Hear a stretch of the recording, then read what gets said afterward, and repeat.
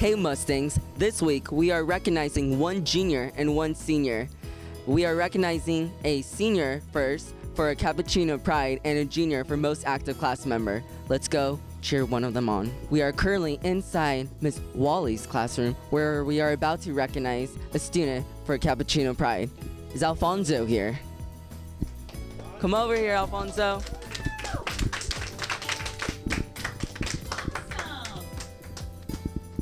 Congratulations, Alfonso. You've been recognized for Cappuccino Pride because you put effort in your work while being in track and you were in the talent show. Good job. You show great pride and always have a positive attitude. Keep it up. We are currently inside Miss Henry's classroom where we are about to recognize the student for most active class member. Is Hugo Gutierrez here?